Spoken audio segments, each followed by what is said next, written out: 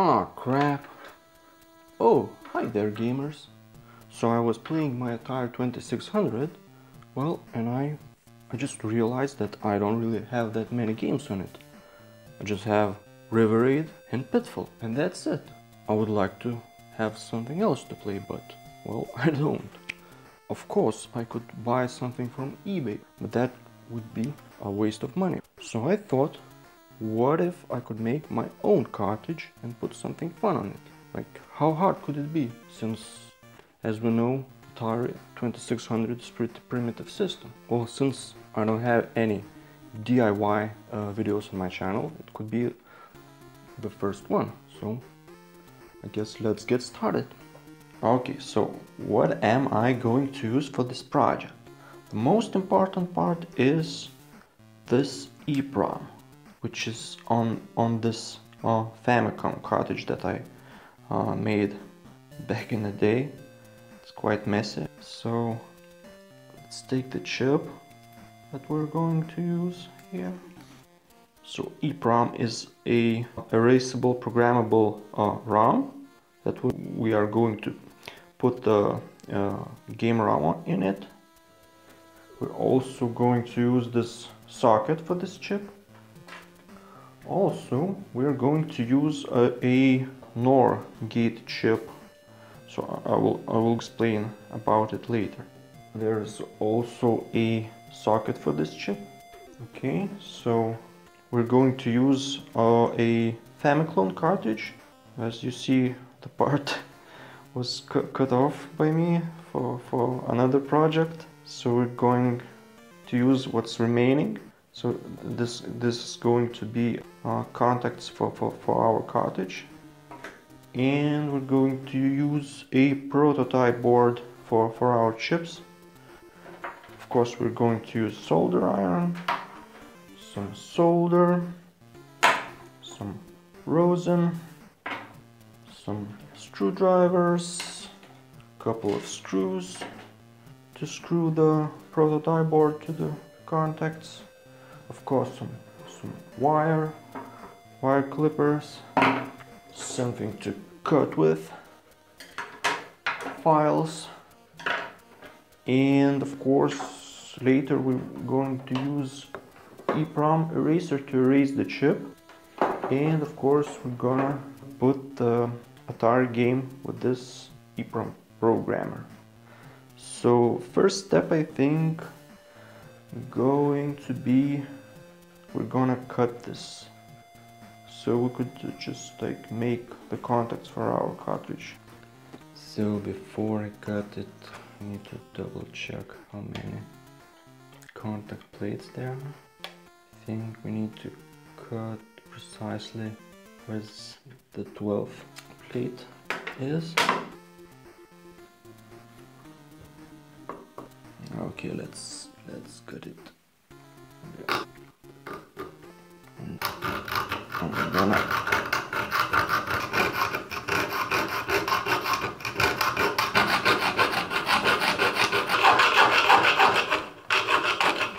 and we're done. I don't think I need this part. I guess I will cut it as well.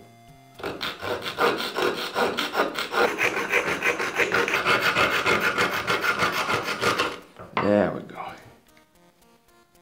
Okay, that's more like it. Let's check if it matches the cartridge. I guess we need to foil it a little bit.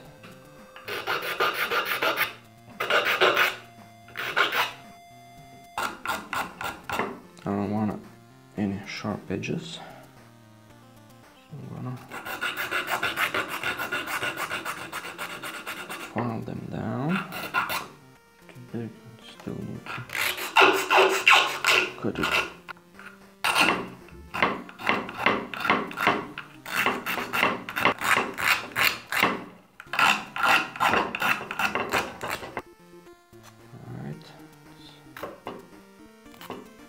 Good. That's all right.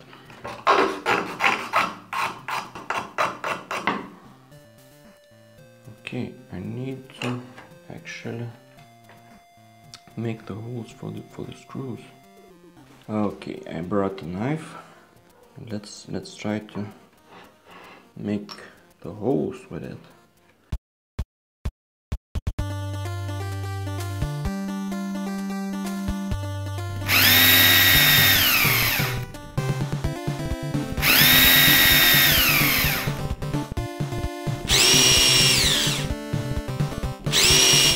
This is some primitive technology here. Okay, we need to put the next hole like the way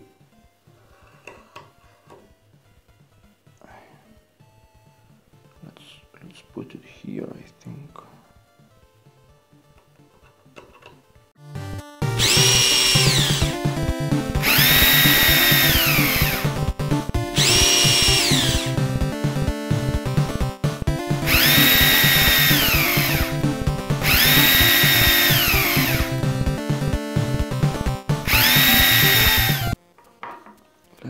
Let's make them bigger.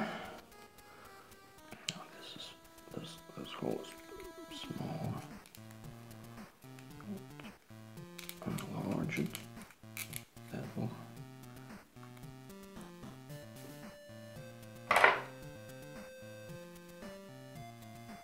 Nope.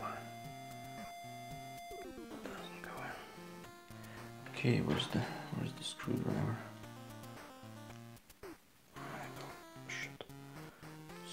Try to screw it in.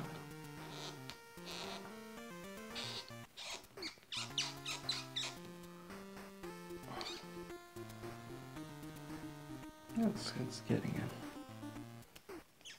in. Easy.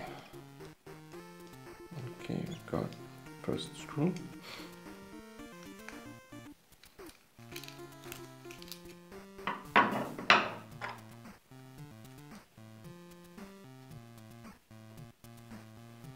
There we go.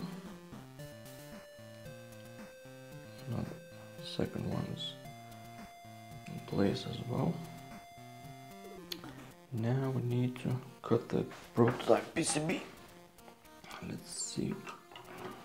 I guess I should leave some place. Maybe I will want to add some additional chips in future. 1, 2, 3, and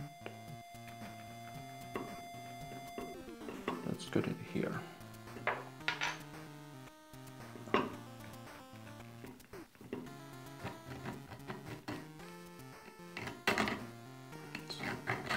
Just want to cut.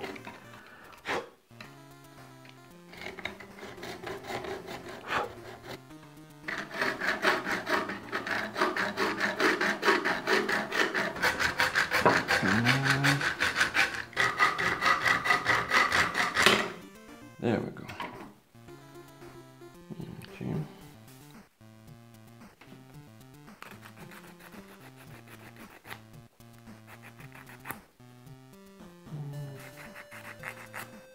Let's make it nice.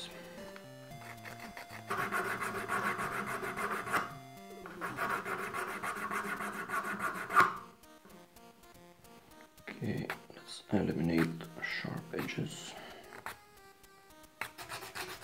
Let's file the other side. Let's make it smooth. Okay, let's prepare holes for the screws. All right, let's mark the holes. Okay. As I said, this prototype PCB is quite soft compared to this famiclone cartridge PCB. Okay, let's use the knife.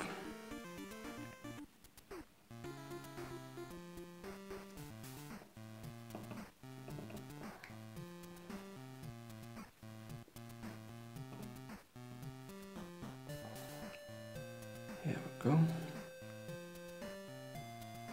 Maybe should strip more from this side.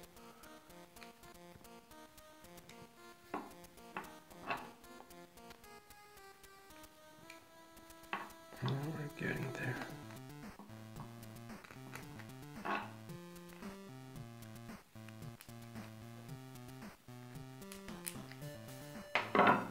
Okay. How about now?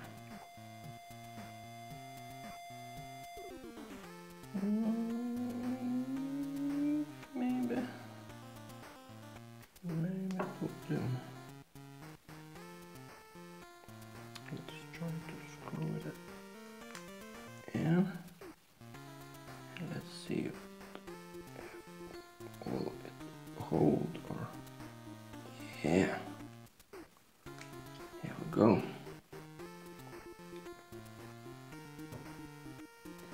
PCB didn't snap. Alright, it holds nicely. Let's try to put a second screw.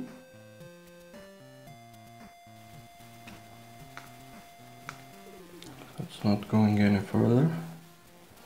Right, I guess we're done with this part. So we have some kind of PCB, so we can start adding the rest of the components. Okay, so I drew a schematic of Atari 2600 cartridge slot, and it's viewed from above, but I'm not really sure if the writing video computer system is here or is it here. So, well, I'm assuming that like if we put the cartridge like this, in the writing, the title of the console is here, then ground and 5 volts should be like somewhere here. I need to solder those two wires, and we need to put this into the console and test with the multimeter if we can get ground and 5 volts. If my assumption is correct, then it should be like this. So let's solder the wires and let's find out.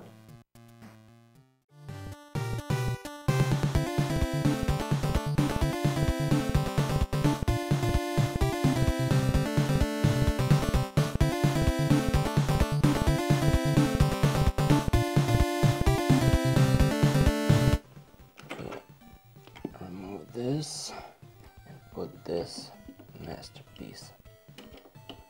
We're gonna power up the console and hope it's not gonna blow. Hey, it's still working. Now let's see. And we have 5 volts. That means my assumption was correct.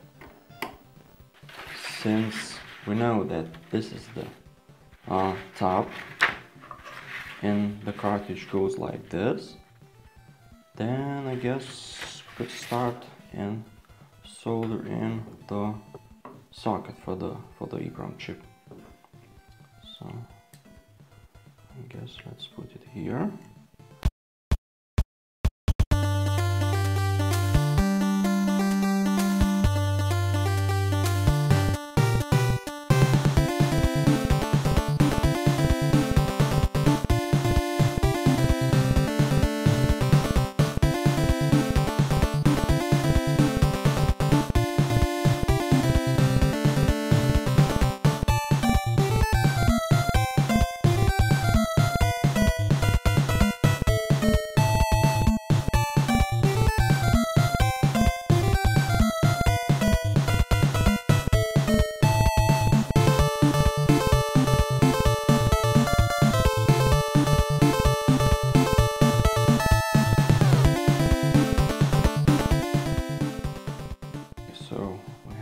socket in place, so we can start soldering more wires.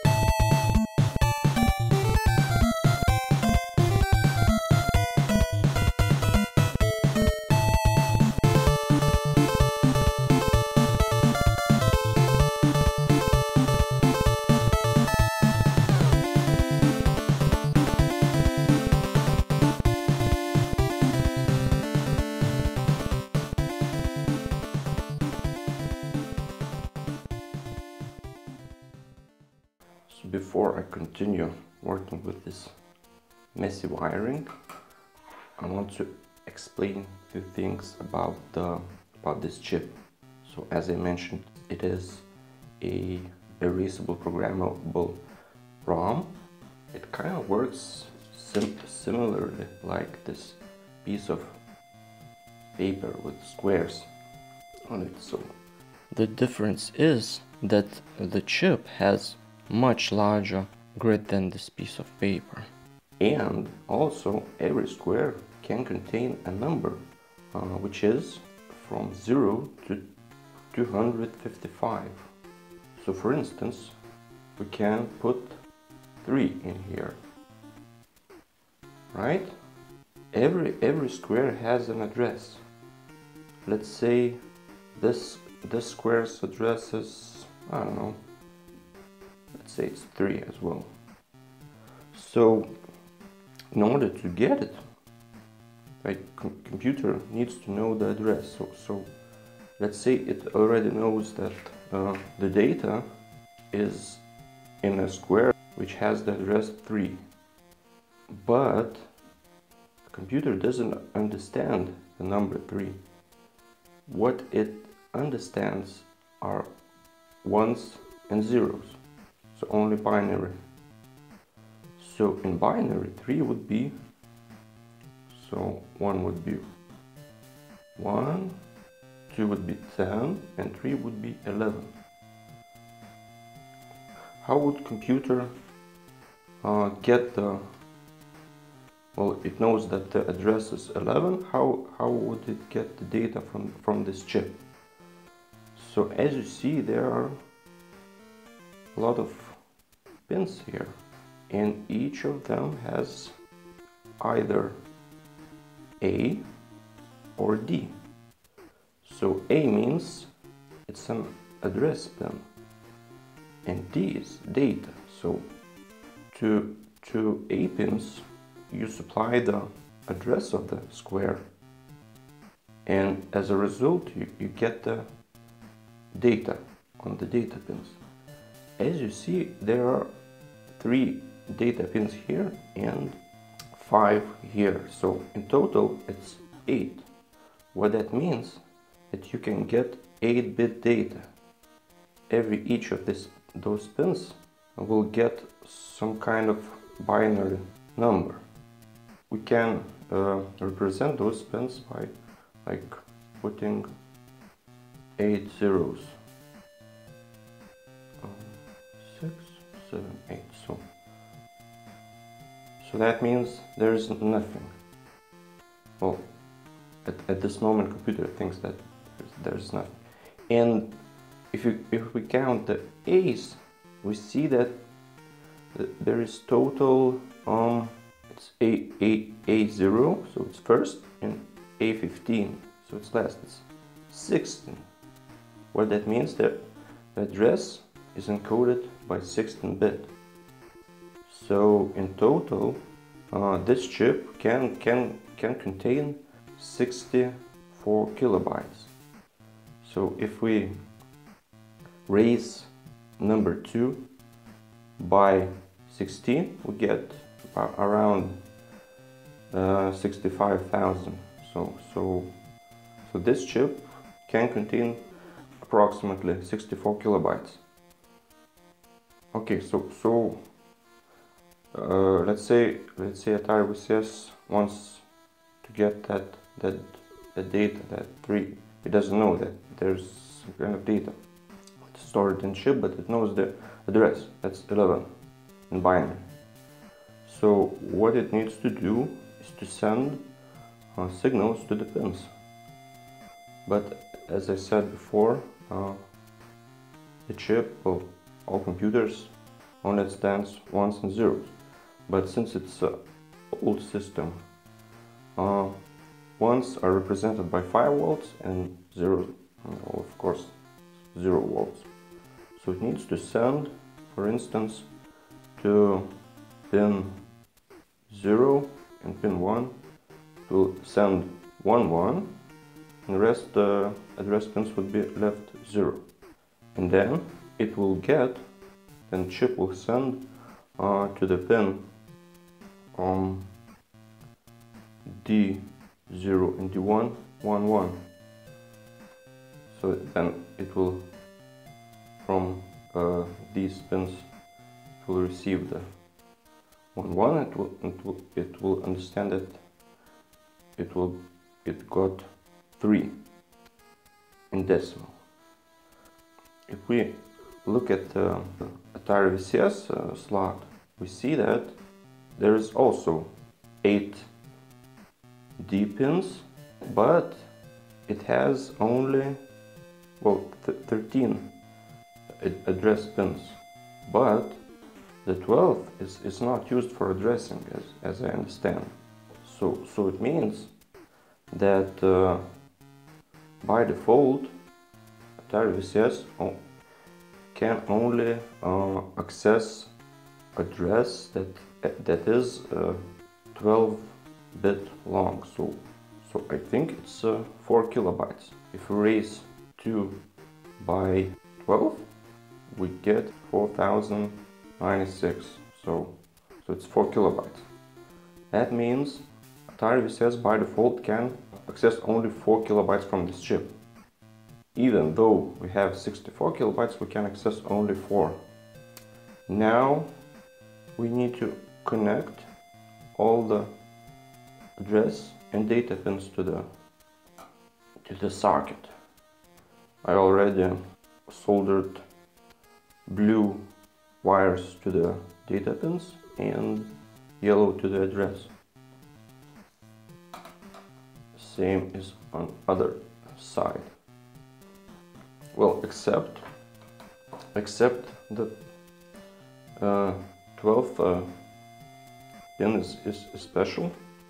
We will talk about it later.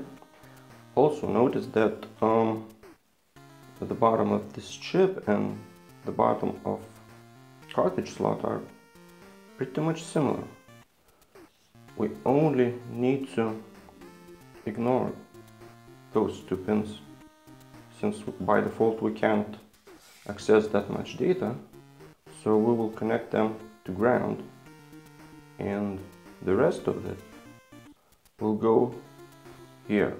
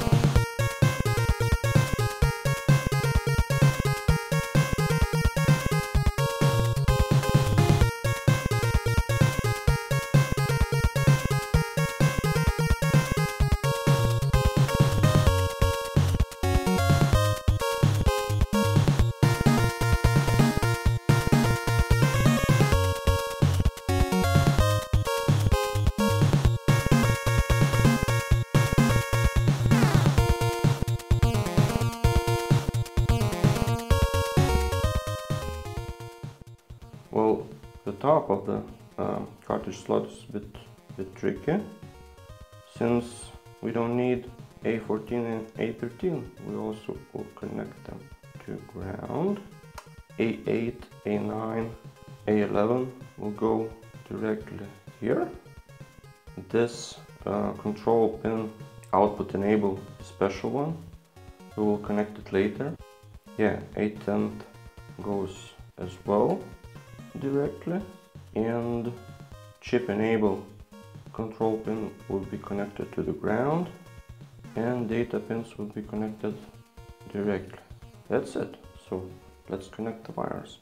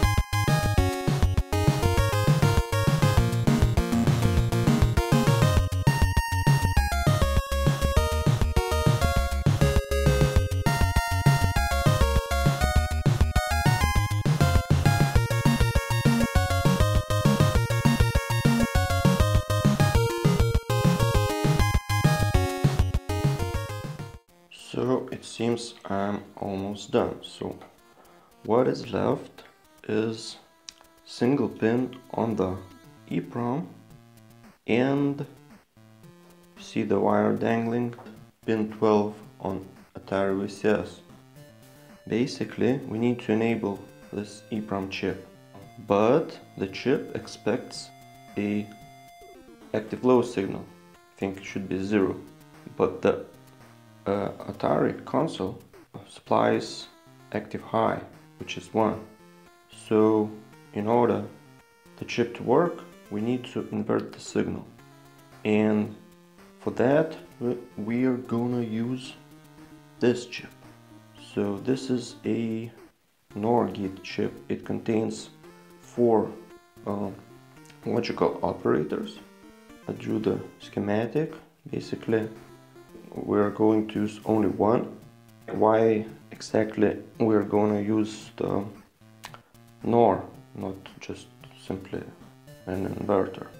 Well, the main reason I could not buy the inverter chip, so I bought this one. And you can actually trick the NOR gate logical operator to act just as an inverter. Basically, well, you see it has 2 inputs, so need to connect like this wire to both of these 2 inputs, so the inputs are equal. As you see from the logical table, if the inputs are equal, the result would be like basically the same as with an inverter. Basically, if we supply active low, we get 1, and if we supply 1, we get 0. So it's an inverter. So now our case, Atari VCS will supply 1, and we get 0 for the output enable. For starters, we should solder the socket for this chip. Well, it's not necessary since the chip is not expensive at all, but oh, I like to put the chips in sockets, so let's do that. So I will put the socket upside down, maybe like this. Let's solder it.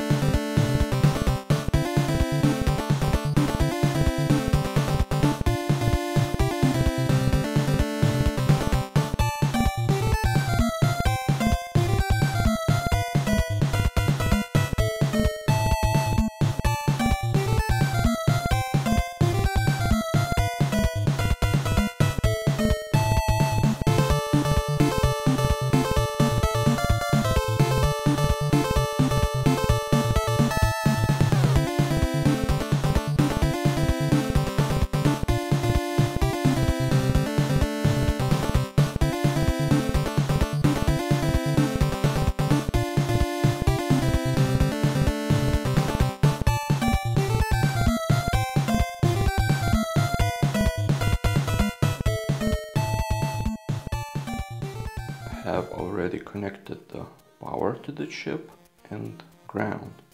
So basically we should connect A12 from Atari VCS to 2nd and 3rd pins here, and we can attach them. Let's attach them.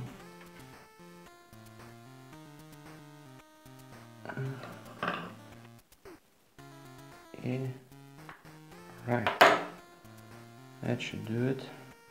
So yeah, we have the inputs connected. Now we need to connect this pin to that one.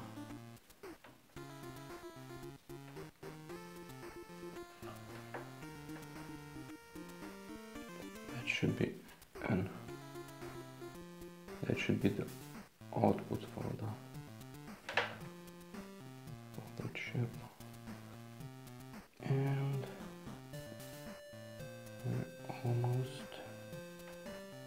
think we're almost done.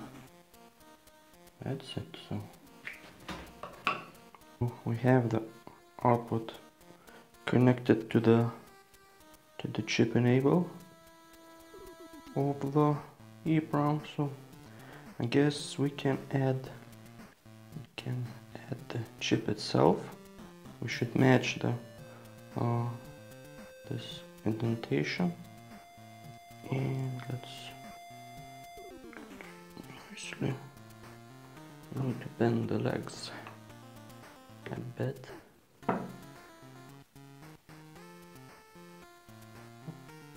And here we go. Okay, so we're basically done. So I hope that I don't need to solder anything anymore. So let's go to the next step, and that would be programming this chip. So basically I have already my EPROM programmer connected to the laptop. So let's insert the chip. As you see, it shows how to insert the chip, so indentation should be that way. So let's insert it correctly. Let's insert it and press the clamp. Bam! So let's see what's on the chip. As you see here, it shows that the correct chip name. Let's just click read, and it will. Well, as you see, there is something on the chip. Yeah. I'm afraid I will need to erase it. So we're gonna erase the chip with this EPROM eraser. Basically it's a plastic box with a door, and it also has a UV lamp, and that's in some kind of mechanical timer. That's basically it. So as you see on the chip, we have this window, and if this window is exposed to UV light with information, it will be erased. So it's not necessary to use this box.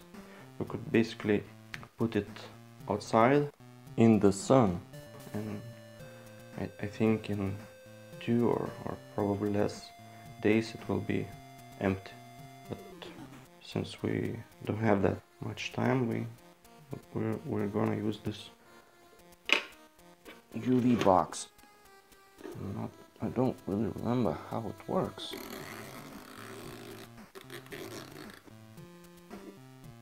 And how, I don't know if it's visible, but there's a light emanating from the spot down there, so it's sort of working. So let's see after a while if it will erase our chip. Okay, I'm tired of waiting. Bam. So let's read it. Well, it seems it's empty, since this FF, which stands for 255, means that each cell is empty. So it is empty. So I'm not going to give you any sources where you can get the ROMs, since it's somewhat illegal, I guess. But well, I will try to put a game ROM on the chip. I think I will put Enduro, which is a racing game. Its size is 4 kilobytes, so it's exactly what I need. Yeah, so let's open it. Yes, I'm gonna leave everything by default. Okay, so as you see, the memory has been filled. So let's try to burn it to the EPROM. So let's click program, I think. Yeah, so let's program it. It says, oh, that was fast. I'm kind of surprised that that fast. Okay, okay, now it is the last step. Let's take out the chip and put it into our cartridge. Let's match the indentation, since there are a lot of pins. We need to be careful not to slightly press the legs. Oh. Yeah, it's getting in. And it's not that great that I'm touching with my fingers.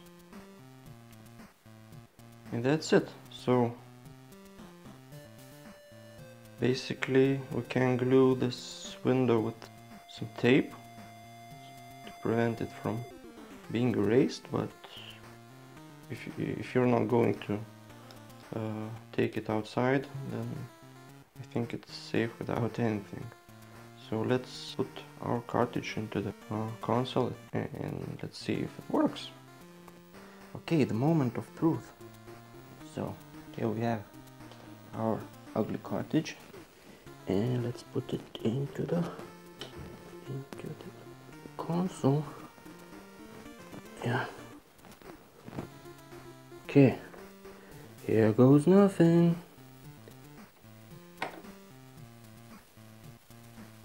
Well, it doesn't work. Okay.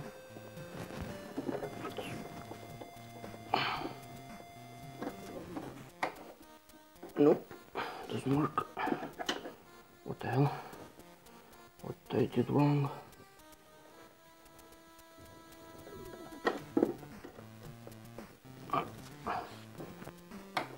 Yo!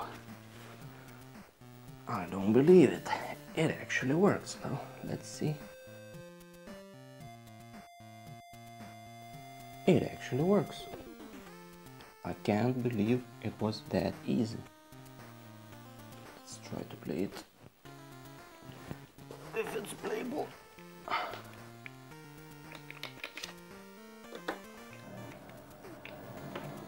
Yeah. It is playable. Nice. Wow. It was that easy. Yeah. So this way you can also make your cartridge. Just like this one. So I hope Activision won't sue me. So basically it's only a 4 kilobyte game that I added to this chip. So technically I could put about 16 games to this chip. So maybe in next videos I will try to do that. Also I would like to add bigger games like ET, like who doesn't want to play ET? Maybe Hero, something like that. So if you would like to see that, put a like on this video and maybe I will make a sequel, and then we will put more chips on this board, I don't know, switches or something. I have no idea what I will need to do to make it work. I would like to figure it out and maybe to show it to you. So thanks for watching. So see you next time, I hope. Bye.